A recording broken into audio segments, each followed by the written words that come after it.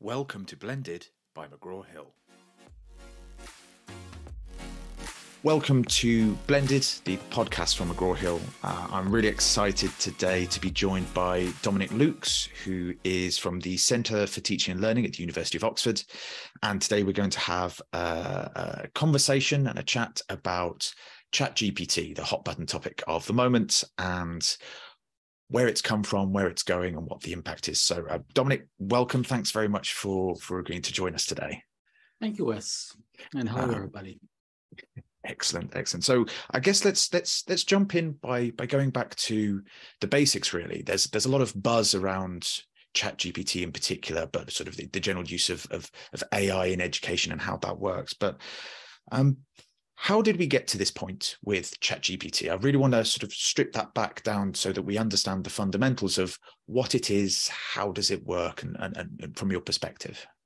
Yes, well, this has been a long journey in many ways, and it's what the biggest splash that ChatGPT has made was this strange chat interface, the sort of the chatbot aspect of it. But that's the new thing. That's the new thing that made it so popular with everybody. But in fact, what matters is the GPT part that's under the hood, and that which is what gives us some of those exciting capabilities. But the chat part isn't insignificant. That gives us some important aspects as well. So I thought maybe if we deconstruct that name a little bit, that might give us a little bit about what it is and also how it's come about. And maybe the best place to start is the most enigmatic, which is the T at the end. If we start from the T, which stands for transformers. And this is relatively new technology that was introduced in an academic paper by Google in 2017. It was called "Attention is All You Need." And that may seem very technical and everything, but the word attention is very essential here, because up until then, we've been looking at text AI and text processing in a way that was trying to do too many things at once. And what these engineers at Google have tried to do when they're looking at translation machines is say, can we teach this machine learning algorithm how to pay attention to particular things in the preceding context? And that's what the T stands for, is the ability to not just look at what comes next, but looks at what came before and pick the important things about it. And that brings me to another aspect of what ChatGPT is doing. All it is doing is predicting what comes next, right? So it is not actually generating some text. It's not looking anything up in a database. It is just generating something that might come next. But it is much more than an autocomplete, because that's what often people compare it to these days. It's just a fancy autocomplete. But autocomplete only looks at the previous 2 or 3 words, and it just pretty much looks at statistical relationships between those terms, which means if you just keep pushing next on autocomplete, you will soon get nonsense and it will become circular. Whereas ChatGPT, or rather GPT, the transformers allow us to look at very particular things in the context that precedes it, which then makes much smarter decisions. Right? But they're still just prediction decisions. It doesn't look at grammar, it doesn't look at meaning, it just looks at how are those things before related. And that's what the transformers give us. And that's what the T, in a way, gives us this sort of explosion of capability. And this is based on the third of its kind. Is GPT-3 is under the hood of ChatGPT. And what the third of its kind gave us is massive scale. So going from very modest beginnings that showed really huge potential, scaling it up to GPT-2 that made a bit of a splash about 3 years ago or 4 years ago now.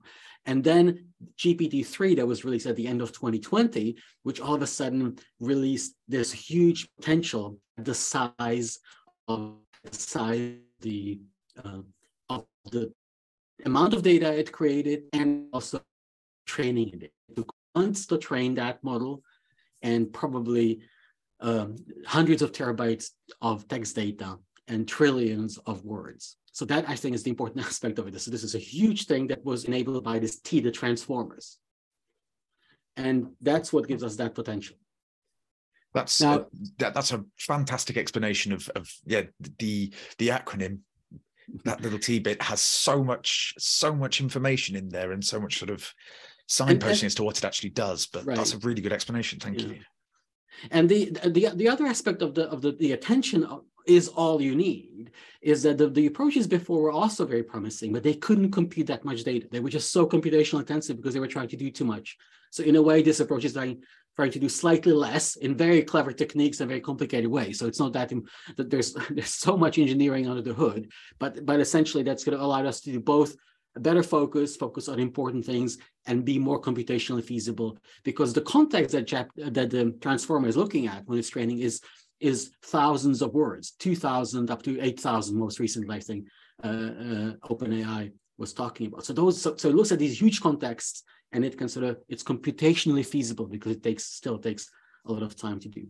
Yeah, cool. Now the other term is P, which is also really essential. And that's because it's completely transformed what we thought it would take to train an AI model, because that stands for pre-trained. And in the old days, not that old, we thought that every time we want to train an AI model, some sort of an agent, a machine learning system, we have to start from scratch, gather loads and loads of data, perform a lot of machine learning on it, which is sort of a very complicated statistical analysis of a sort. And then we have something that does something. And that seemed very daunting. And so, okay, well, how could we do it for a particular book or set of books that we have in a field? And because sometimes it seems like for this field, we don't have enough data. Or how do we do it for a very small language that doesn't have a lot of data out on the internet?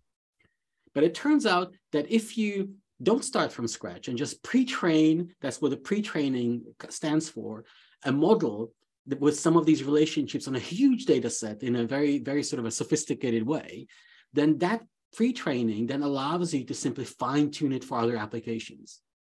So for example, you can then take the model that ChatGPT has used, has created, or GPT has created, and apply it to other data sets. So for example, there is a website called Bible GPT, and it doesn't use ChatGPT, just uses the GPT model, applies it to the Bible, and then you can ask questions.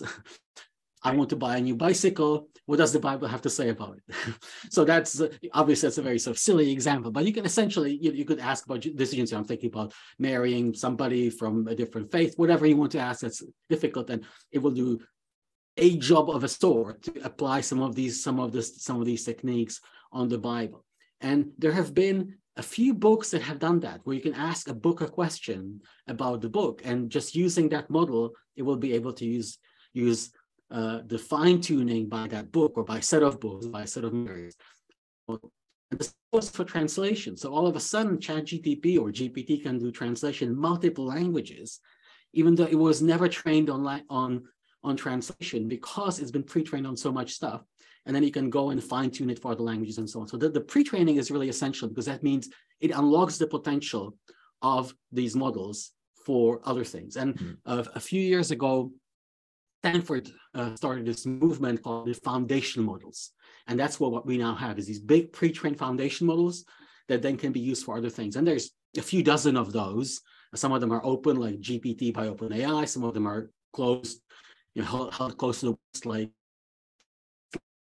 models, and they have Lambda and other models that they use. So we're kind of, but we now have this opportunity to use these big models like GPT for other things, and that is the other innovation that kind of comes from that. That is fascinating. We've used a lot of machine learning and algorithmic based stuff in some of the development of the products that we've made. And I think, we started some of those programs 10, 15 years ago, where it really was much more of the training from the ground up, and trying to get a system to learn about how students learn was very much from the ground up. So it is we have the benefit of having started it a lot longer in that kind of traditional model of how AIs work, because of the exponential growth of the success of the machine learning. But this certainly opens up opportunities for new and different ways of approaching a subject, if you have that data set and you want to start to utilize kind of that AI model in there. So obviously this sort of ChatGPT is in the ether, and everyone is very excited about it. I know that you've been doing a lot of conversations and sessions and workshops within your university about what's the impact, what's going to happen. What sort of things have you said there? What do you think the sort of immediate impact is on somebody teaching a course this year? Should they be worried? Should they be excited? What do you think the immediate change is going to be? I think the practical change for the teaching part of things is relatively little at this moment in time. There are many opportunities, there are many potentials, but in a way, the future, we're kind of open to the future. And so many people have already started playing around with it in different ways. They're incorporating in some of their teaching. Others are just standing by and waiting. And we have yet to see exactly what the actual impact will be. But one of the things that we've discovered is that it can be a useful assistive tool for both students and teachers in useful ways. And but the biggest splash that it's made, the thing that everybody asks it to do is just, can you write an essay for me? That is one of those things that people are worried about. But it isn't. It is a decent tool for producing essay-like content that looks very, very essay-like, but it isn't that great at writing essays on its own without a lot of assistance and input and checking it across a whole range of areas. In some areas, in very, very short form essays, it will produce pretty much ready-made essays. But in most areas, particularly if you go over a certain amount of length, and I mentioned the context has greatly increased, but anything that goes beyond about 2,000 words becomes very unstable and unreliable. So the further we go, the less we can rely on what the content has produced. So I think that's the thing. And I've talked to a number of students, and a lot of them have been very sort of disappointed by it as an essay writing tool, right? It turns out it isn't that great. It will do a passable job at something, but it will, people often don't feel like this is, I can probably do a better job. So as just something, I give it an assignment to write an essay about something, and it spits out an essay, that is probably a lot less useful than it may seem if you just give it a few examples. So over the number of tasks that people may have to do, it will be less useful. But the one thing that people don't realize is that it has lots of assistive potentials, and it is much better than we might expect at translating unstructured text into structured text and vice versa. So that I think is the one area where people are underestimating the possibilities, and where you can actually get the most use out of it for very practical purposes for both teaching and learning. So can you explain a bit more about what you mean by that unstructured into structured text? What does that actually mean to somebody who might not understand it? Yeah. So the one thing that's that we're dealing with the system is that in a way, all it is doing, it is taking an initial context, a prompt, and transforms it into a continuation.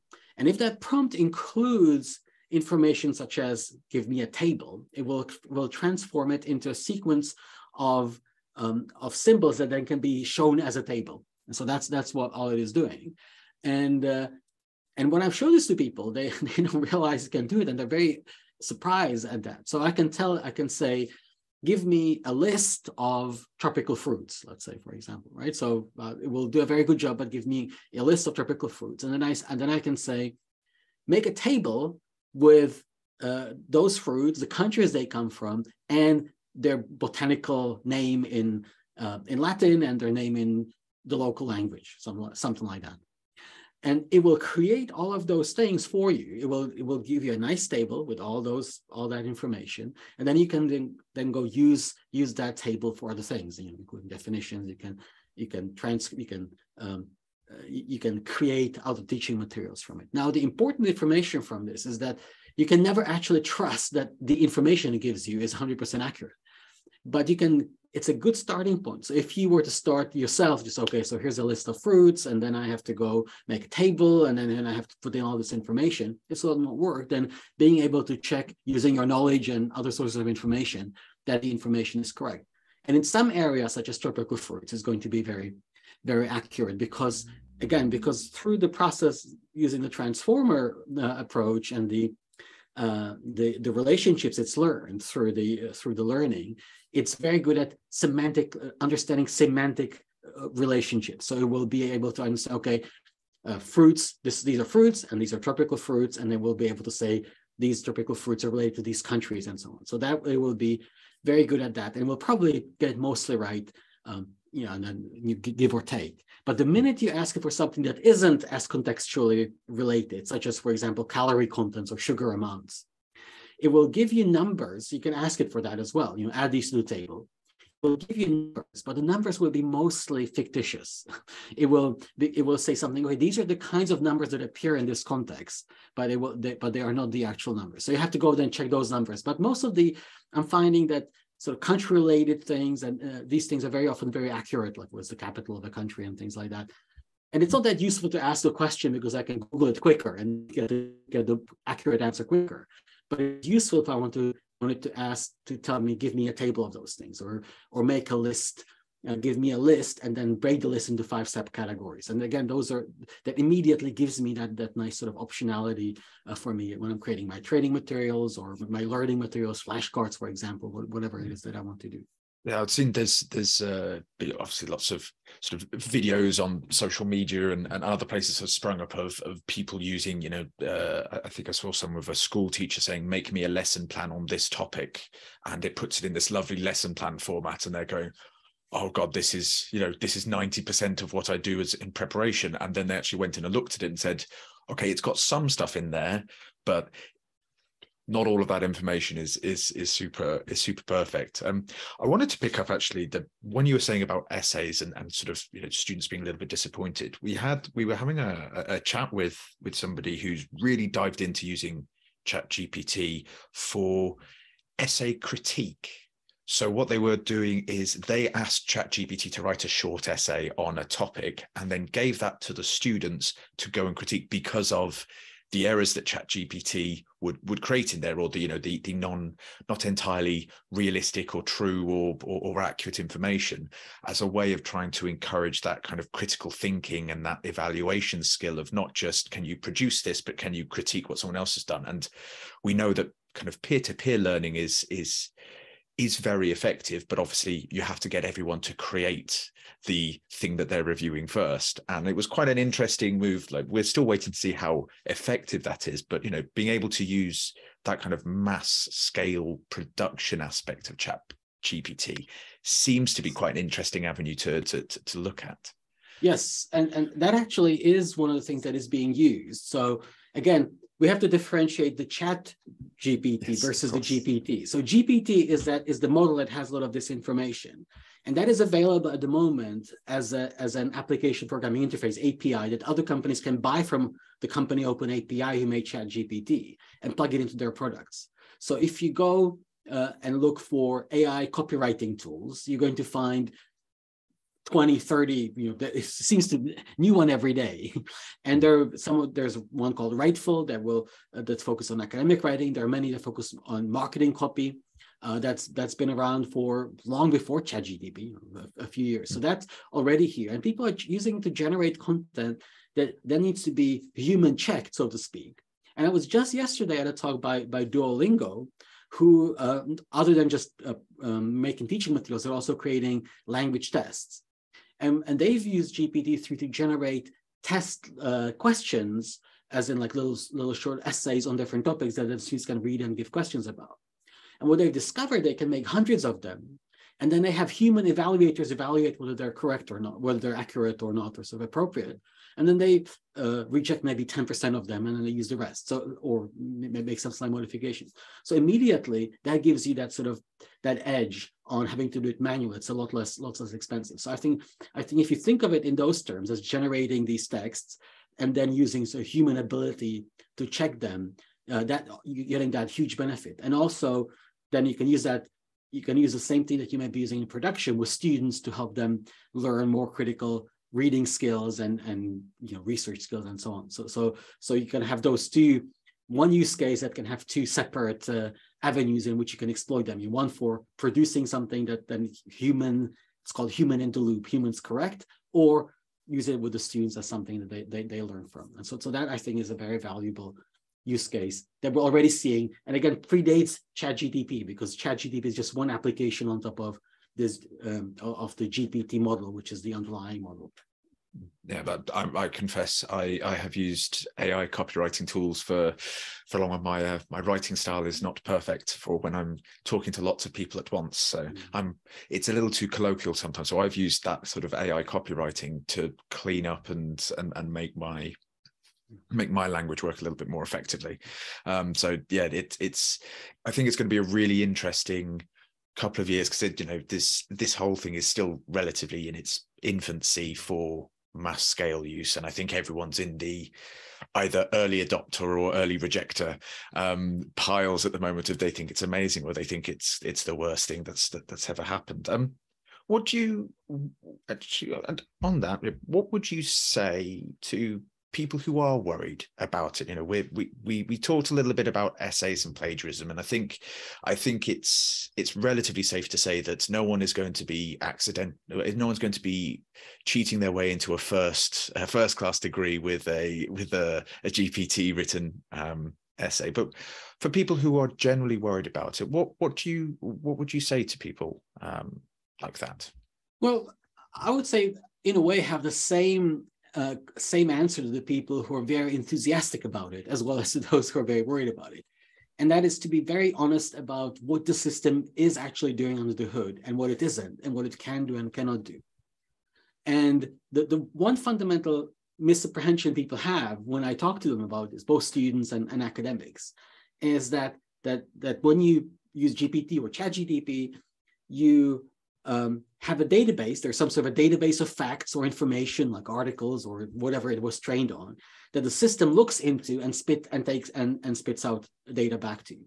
And that is not what it is doing. And it is so fundamental to understand that it was not what it's designed to do. It is always only predicting. It's that autocomplete thing, but it's a very, very, very sophisticated autocomplete that looks at the previous 2,000 words, but it is limited in what it's doing. So in a way, you can never, both as somebody who's worried that somebody will abuse it and somebody who's thinking, okay, I can use it for everything now. You must always have this knowledge, this sort of in the back of your mind, saying it is not actually looking things up, and we can see it as kind of a so a good example of this is Microsoft's Bing chat, which was just released. So Microsoft has been working with OpenAI, the makers of ChatGPT, for a while, and they said, okay, let's integrate this underlying technology and the ideas and some of the language modeling into our search in Bing. And now you can sign up for it, and after a while they will give you as a preview access to it. So I've had this for a week now. And I was testing it along with ChatGPT, and what Bing is saying, okay, we can overcome this limitation of ChatGPT of not having any knowledge and plug it into searches. But it turns out it actually isn't all that great outside of a very limited domain, because it's only predicting, it's never looking things up. So I gave it a very simple task: give me some Czech proverbs about animals, or Czech idioms about animals. And it did that. And unlike ChatGPT, it gave me links to where it found that information.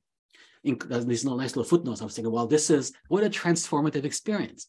Except the proverbs it found for me, one of them was something like a blue elephant in a pocket is bad for your health. I cannot remember what it is. So something with blue elephant in it. And I said, okay, well, I've never heard of that Czech proverb, but maybe there's one I never heard of, or somebody's giving misinformation on the internet about Czech proverbs. So I clicked on those links, and there were 5 links it gave me, and none of the 3 proverbs were on any of the links.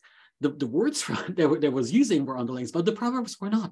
So it gave me helpful links, but didn't give me the right information from the links. So again, the trustworthiness is very limited.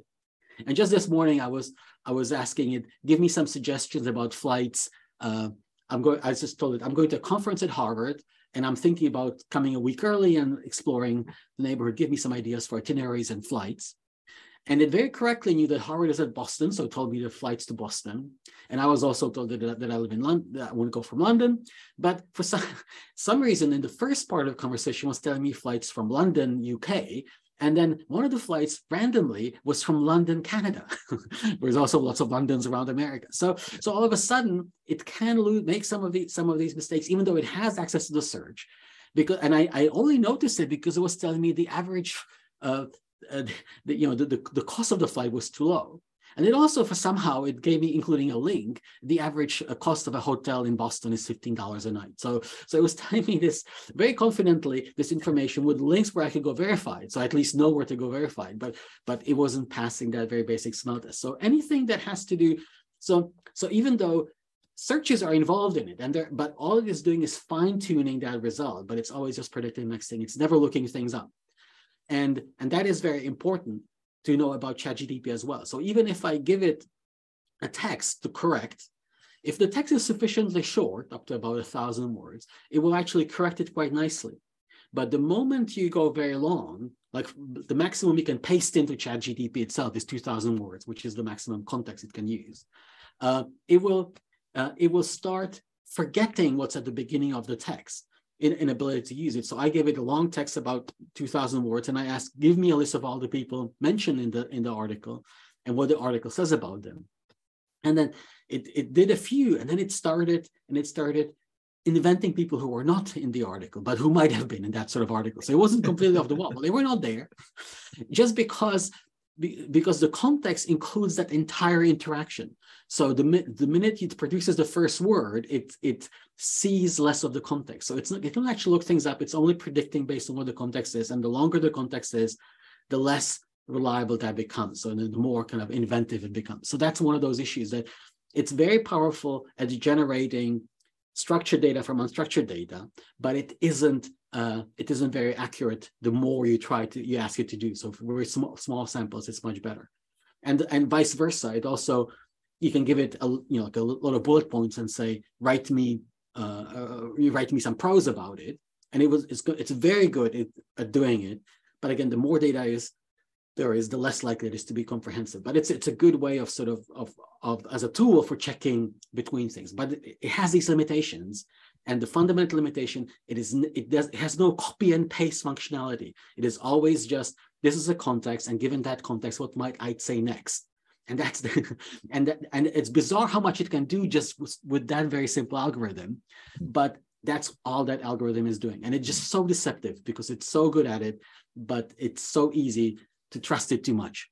Yeah, I think it was very good to actually explain that in, because most people experience that where they ask a simple question, or they ask something to do and it just happens. But actually getting that deep understanding of what it's actually doing is fundamental. I mean, we're getting bombarded at the moment with every marketing company or marketing team at every company is putting out things of how to use ChatGPT to do X, Y, Z. And I had some outreach from a recruiter the other day, like, God, one who I signed up to when I was 18, 19, because thinking I'll need this at some point. And they had sent through how to use ChatGPT to create your cover letter for your CV. And it was take the job description and put that in, and then take your CV and put that in, and then take the homepage or the mission statement of the company and put that in, and ask it to write you a cover letter. And I looked at that and I went, oh my God, that sounds amazing. I spent hours and hours and hours, and students spend so long panicking about their cover letter and all of that. I tried doing it with one of my old CVs, and it made me sound not brilliant, all things considered. It said, of my key skills and things, can talk, which I thought was slightly underselling me a little bit. But it's understanding those limitations of it's trying to predict what would come next from this. And I think it's just a really interesting space to experiment at the moment. Yes, and again, as long as that's what all it is doing, then you can sort of take advantage of it. So I've used it. I wrote this article about 4 lessons about ChatGPT, and the 4th lesson, somebody said it's very complicated, very wordy. So I gave it to ChatGPT. Can you make this simpler? And it gave me 4 different answers. And because I asked it 4 different times, and I didn't use any of them. But the process of seeing that rephrasing from different perspectives all of a sudden unlocked the potential in my head to do it correctly. So it's very useful for brainstorming. And that's where I use it the most, is if I get stuck, I ask for suggestions in any way, and then I use it. I've actually never used the output as is, even though I would be happy to. It's not because I have some objections to doing that, but I've just never had that output in quite the right way because I found it useful. But I know other people use it in the way you already suggested. They will put in the sort of slightly informally worded thing, and then they have it ask it to convert it into a different style. And it is amazingly good at that, both at reasonably good at translation, but also good at translation between styles and genres, or right in the style of somebody else. But also, you have to remember, it's never doesn't have any fact-checking facility. So you always have to check that it hasn't made something different by mistake, because that can happen. The longer the text is, the more likely that is to happen. So that's one of those things that you're always going to have to check all those bits that it spits out. I think it's like with any piece of technology, the you always still have to do that trust check moment within it, and I think it's going to be quite a long time before it gets to the point where you can innately trust it, in the same way as any other technology that gets introduced. When there's computation that happens somewhere else, it takes a while to feel comfortable with it, I think. Well, and I think that's also important. The other questions you ask, what is the long-term impact? And the answer is that we just don't know. We're at a stage right now where something quite transformative, unexpected happened. It wasn't quite in December when ChatGPT was released. It was a bit earlier when GPT-3 was released, and as people started discovering it. But the world has found out about it last December when OpenAI released ChatGPT.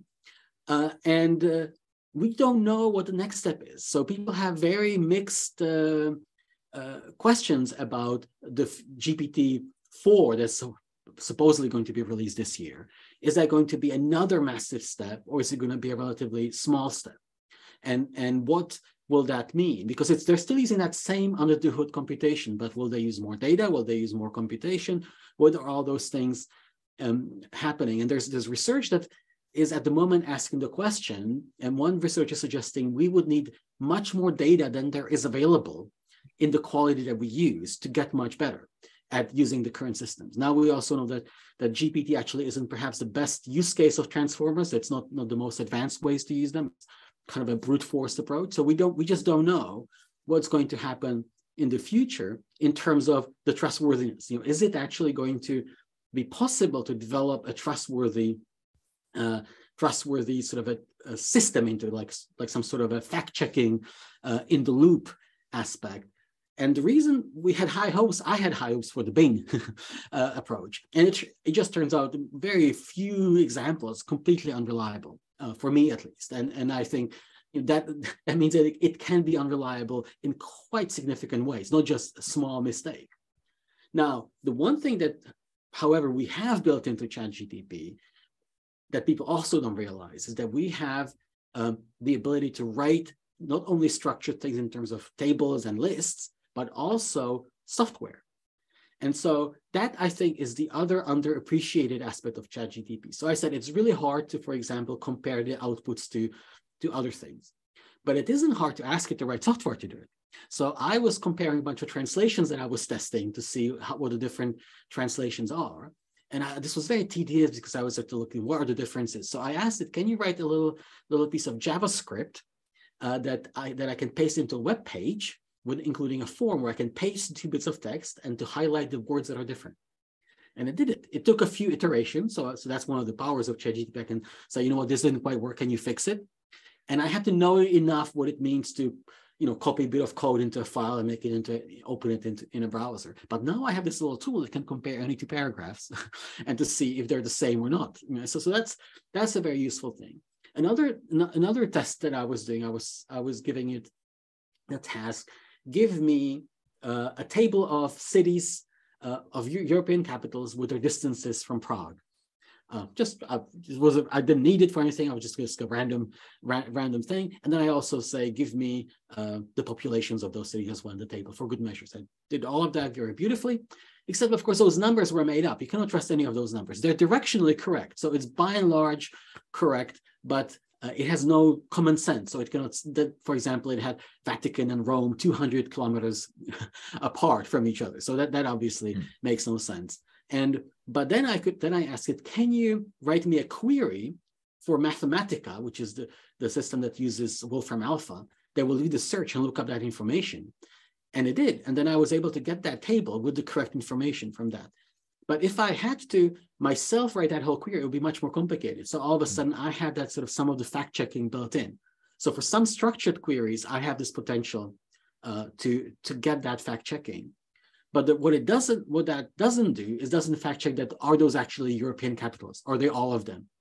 And it turns out when I asked ChatGPT to do that same task 5 different times, it gave me 5 different lists. So they were very similar, but sometimes Vatican was there, sometimes it wasn't there. Sometimes you had Luxembourg City there, sometimes you didn't. So it was the major ones were there, but I could never be sure is that the complete list of capitals. And so those are some of the things that you still have to do, have sort of human knowledge in the loop. But that is something people shouldn't forget. Use it not just to generate these sort of blobs of text, but also structured software that can then help you use the rest of the internet to check things in a more structured way. That is absolutely fascinating. Of that kind of secondary usage, I think once you get over that initial, oh my God, it can write me a story about something mentality of, how do I actually put this to use? You know, if you've got no real knowledge of coding or software creation or things like that, to be able to get something to give you bare bones structure, you know, yes, you might need some tweaking and some playing around, but, you know, if you've got students developing a website or you're asking them to go and create a small piece of software or something like that to help them demonstrate what they're doing, I think it's a really fascinating tool. And you as publishers and of course teachers themselves. So one of the things I asked it to do is it's very good at generating comprehension questions about texts. So I gave it a bit of English text from the BBC website that have these nice little intermediate level English text, and I said, give me 5 comprehension text questions. One of them wasn't actually accurate regarding the text, but 4 of them were. And then I said, okay, that's very nice. So make me now a little JavaScript interactive quiz that I could put on the internet for students to test their comprehension. So you just click A, B, C, or C or D, and it will tell you correct or incorrect. And it did that. So again, it gave me, as a teacher, all of a sudden I have this little tool to give students more interactivity in their learning. So that's another example that it can be used for by multiple people in a way that previously would have been outside of you'd have to look for specialized expensive tools, but now you can just put up a little HTML page. That is fascinating. I think we'll certainly have to get a showcase of some of the stuff that you've done at some point. Unfortunately, we are out of time at this point. So I'd just like to say thank you so much for talking to us about this. I have certainly learned a huge amount from this. I'm sure people will be very jealous of your colleagues who get to come to your workshops and learn from you on this. And we will certainly be keeping tabs on how this progresses, and we'll probably get you back in at some point because you clearly know an awful lot more than I do, and most people do as well. So thank you again for taking part in this, and we'll have to get you back on soon. Well, thank you, and everybody enjoy your experiments with this new dawn of new tools. That's all we have time for today. Thanks to my guests for sharing their perspectives with us and for giving us an insight into their world. If you'd like to learn more about what McGraw-Hill can do for you, please visit mheducation.co.uk. Links are all in the show notes. If you've got something to say and would like to get involved in an episode of Blended, please get in touch with us too. Until next time, I've been Wes, and this was Blended.